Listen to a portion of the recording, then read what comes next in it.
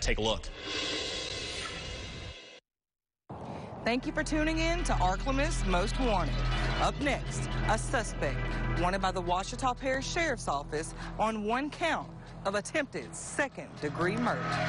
Taurus Williams, 29, has 3 active warrants, one for attempted second-degree murder, possession of a firearm by a convicted felon, and failure to appear in court. The warrants stem from 2 separate shootings. The first shooting took place on Jennifer Lane in October 2020, and the other on Standifer Avenue in November 2021.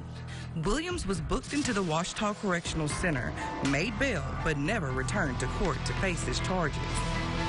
Take a good look at your screen. Have you seen Taurus Williams?